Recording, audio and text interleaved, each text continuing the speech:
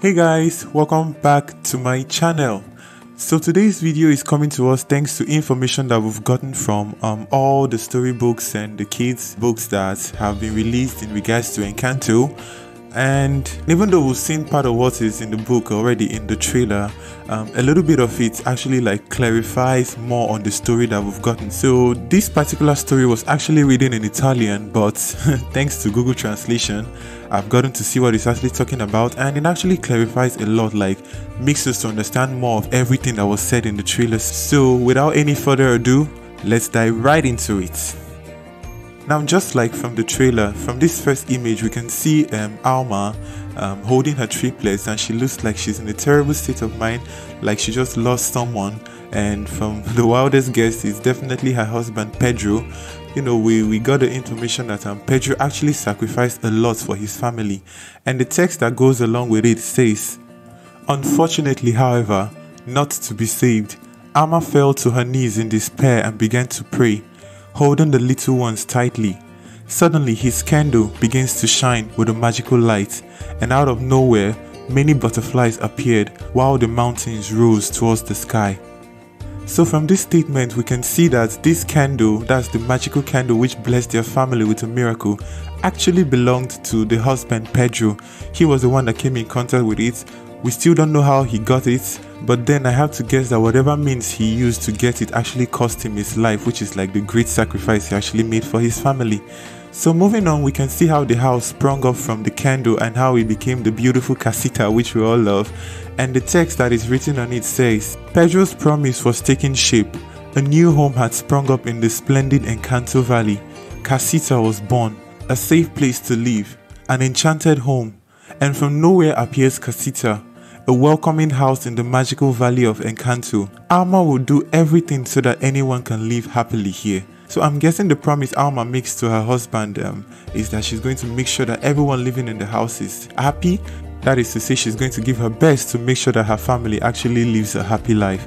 And then the next thing we see is Alma with younger versions of Pedro, Julieta and Peppa standing in front of their doors, that's to get into their rooms to get to unlock their powers. And they're all wearing white, which is similar to what Antonio was wearing when he got his own power. So the white dress and all the ceremony is kind of like a traditional thing in the Madrigal family. And the text that follows it says, "Since then, the children of Encanto have been given the magical power that they discover by opening a door. Time passes and Alma becomes a grandmother. So the Encanto children, that's when they reach a certain age, they come to the door and then they open it and get to uncover whatever powers they have." But unfortunately, Mirabel, her turn, it was not so thrilling because she didn't get her powers. And from this we see that time passes, as they're kind of skip ahead to the present time. That's where the storyline actually happens. So this is where things actually get interesting. The next thing we see is what I believe is a song about the house Casita. You know, like classic Disney movies, is probably going to be sung by the younger version of Alma and then will fade into the present time. So the words of the song says, "Casita, sweet Casita, this is Casita, the fairy Casita, a wonderful place. Here I was born. It is life, like a person, and it is cheerful, lively and so good.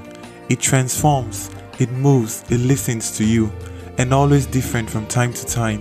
It moves walls, corridors, and steps to entertain adults and children. At lunchtime, he wants to help you. He gives you a hand to set the table. Inside the house, I feel calm. If the sun is shining at the window, I sit in peace. I look around and full of joy, I smile and sigh." Wow, this lyrics is so beautiful. I can't wait to hear how this song goes, as if it's actually going to be in the movie, because I don't know if it's going to be in the movie or it's just part of the books. We just have to wait and see how that goes. So the next page that is shown to us actually skips the whole movie, bringing us down to the very end, and this is a very pivotal moment in the movie. Even though we didn't get to know how everything happened, but at least this is something we can work with, and it actually explains a lot about Mirabel. So from this image we can see Alma and Mirabel in an emotional moment together, hugging each other in an open environment with butterflies flying around her. You know, butterflies have been Mirabel's insignia since the very beginning of promotion about her. And from the image of her grandfather Pedro, We saw butterflies on it too, which means they kind of like have a similarity between each other. And I saw this information from Encanto movie_Colombia. I'm gonna leave a link to their Instagram page in my description below that says something about the relationship between Mirabel and her grandmother Abuela Alma. It says that Mirabel has a tense relationship with her grandmother in Encanto for not having the magical gifts. And according to co-director and screenwriter Cherise Castro, Alma did not make the best decisions and she has a mysterious past. So, like we saw in the trailer, the happy smile on Abuela's face when Isabella was dancing and then flowers were just springing forth, it's obvious that Abuela actually has favorites in the family and she's only human, so I give her that. And it's nice to see that she's not the traditional, all-perfect, all-knowing grandmother. She actually has her own flaws, she has actually made mistakes, and the mysteriousness that is described of her, I can't wait to see how all that uncovers when the movie drops. And if you look at this picture deep down, you can see portraits of Alma with her grandkids in front of their doors. Definitely the moments when they got to receive their own powers. And of course, Mirabel's image is not there. So given this tense relationship we've gotten to see about Abuela and Mirabel, it's nice to see that by the end of the movie, Alma will actually get to realize how special Mirabel are like all the members of the family. And now back to this, the text on the image actually says, "Now, however, Mirabel has shown everyone how to bring back the magic of Encanto, talking to each other, loving each other, and hugging each other." So I don't know, this is kind of like Mirabel's power could actually be, you know, the way we all say that, oh, Anna's power is love because she's like an embodiment of love, she's like a strong character. Could that be the same superpower that Mirabel has? And then links to the butterfly, there could be more, but then this is what we gotten. And then the next thing that follows is that with patience and love, Casita is reborn, thanks to Mirabel, who knows how to convey serenity and sweetness, a big sweet magic. So serenity and sweetness, that's Mirabel's powers. I don't know if this is actually going to come out in a magical way or they're just being literal, but then we'll just have to wait and see. So what are your thoughts about all this? I'd love to hear your theories on what you actually think is going on here.